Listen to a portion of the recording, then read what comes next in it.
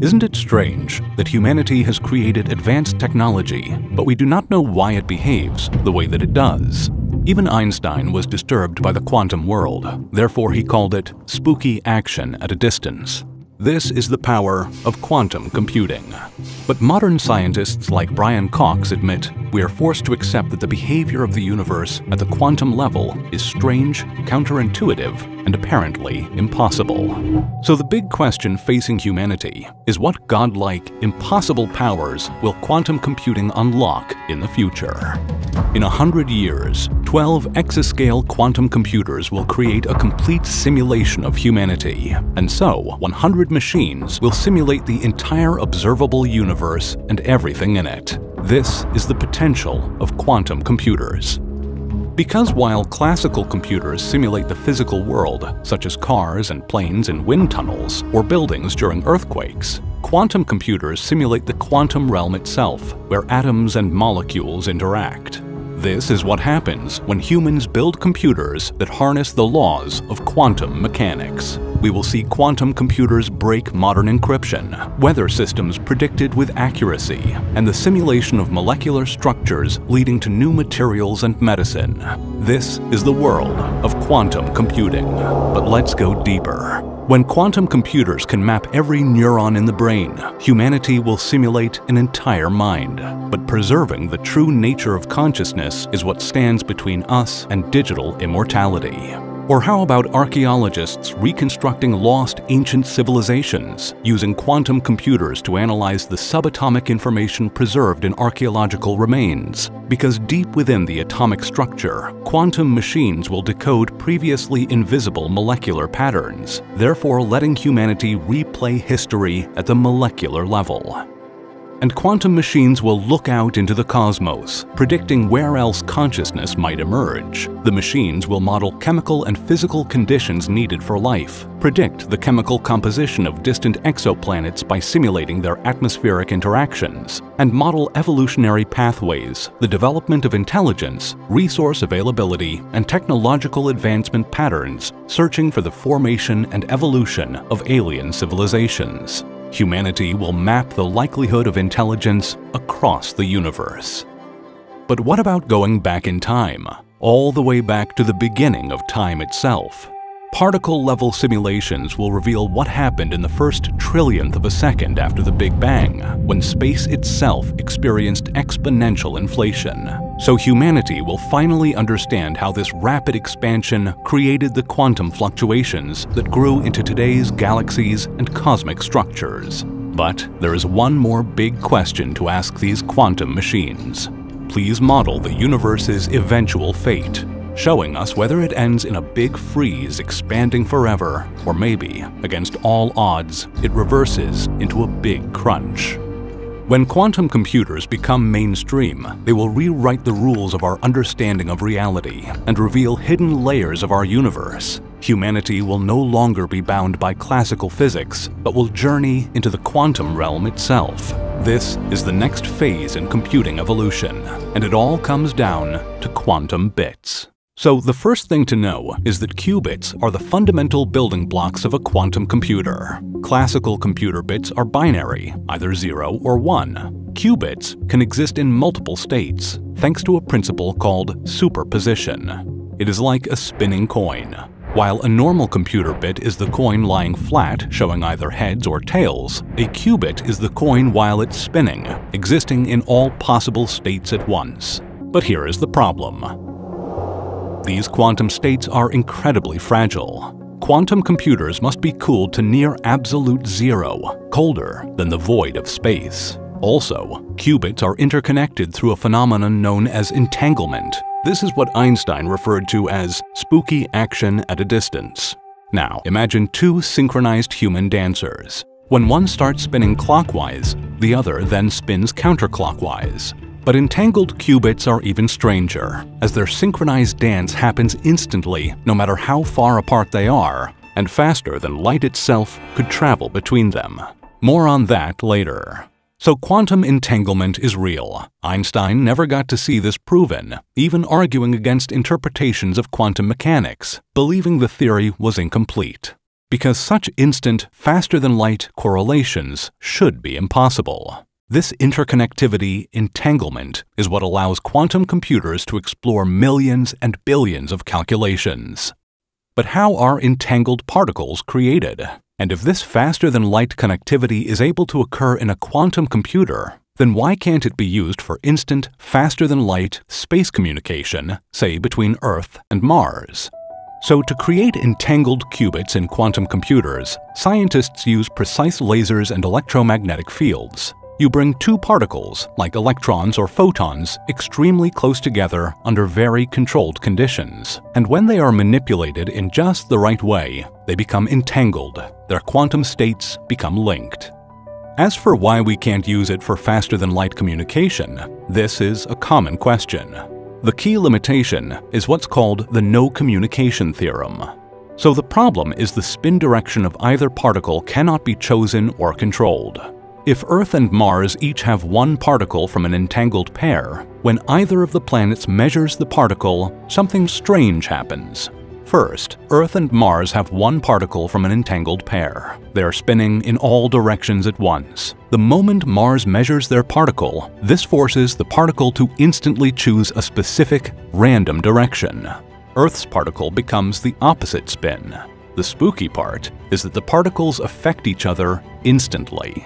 But Mars can't force their particle to spin a certain way, which would allow them to send a specific message. And lastly, once either side measures their particle, the entanglement is destroyed, like a spinning coin that falls flat on one side.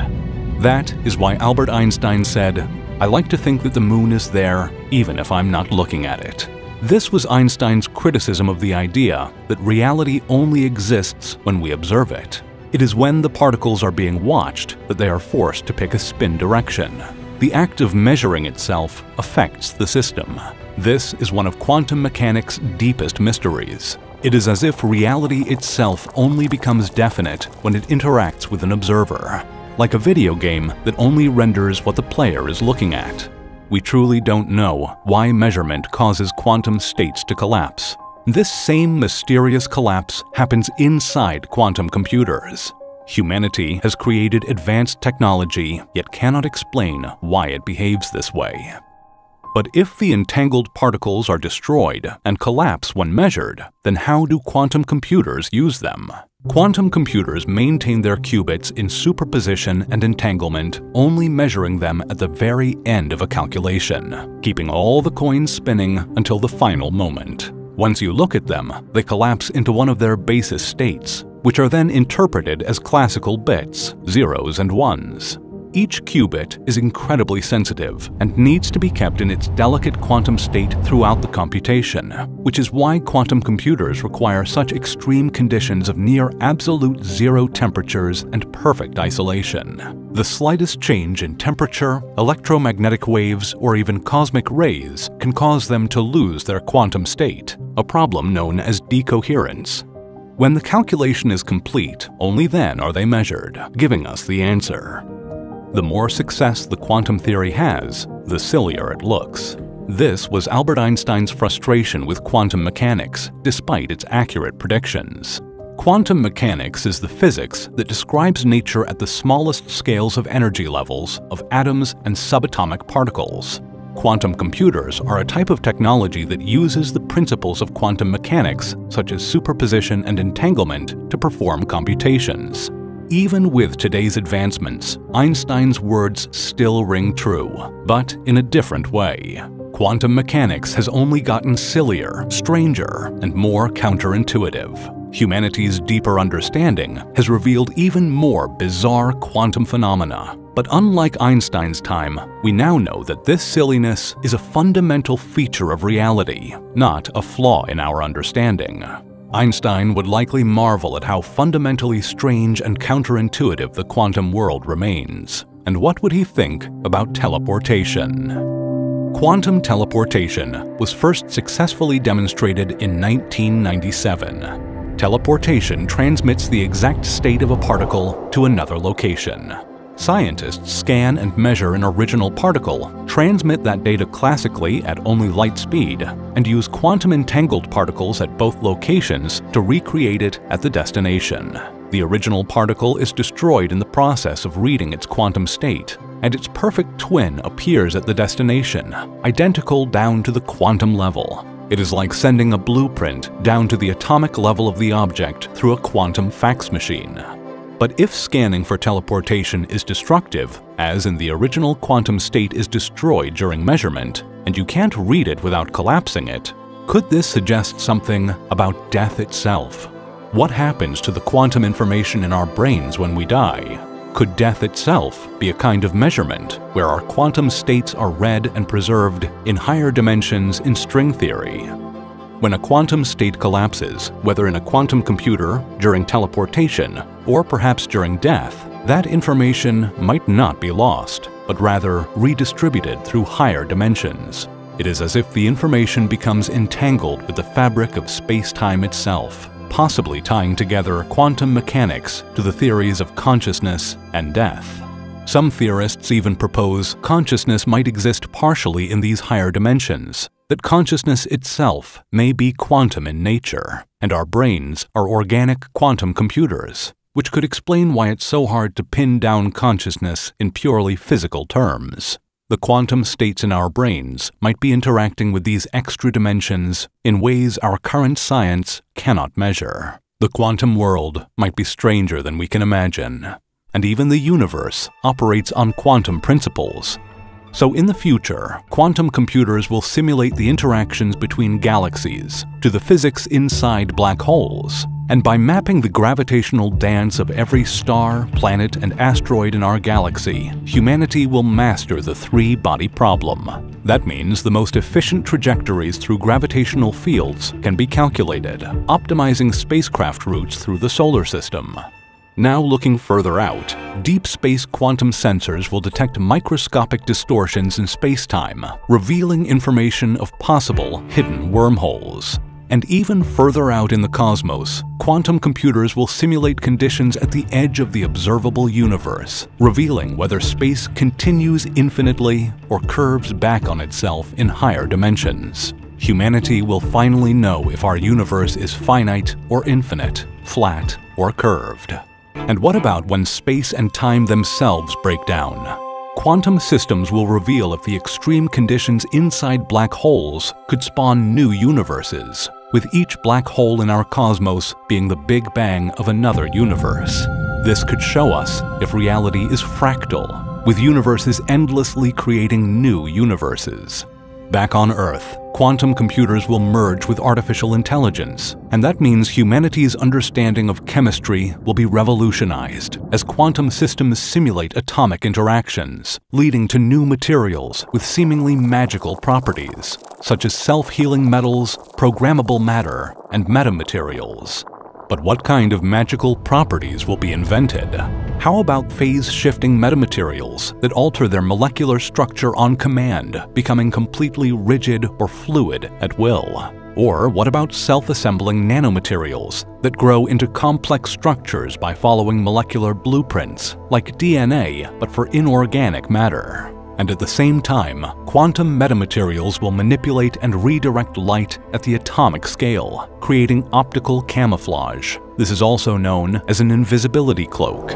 But the first things we will see when quantum computers become powerful will be the mapping of every protein fold and molecular interaction in the human body, accelerating drug discovery. Personalized medicine will emerge that can predict exactly how an individual will respond to any treatment. These same simulations will reveal the secrets of photosynthesis, leading to biotechnological solar cells that capture energy as efficiently as nature.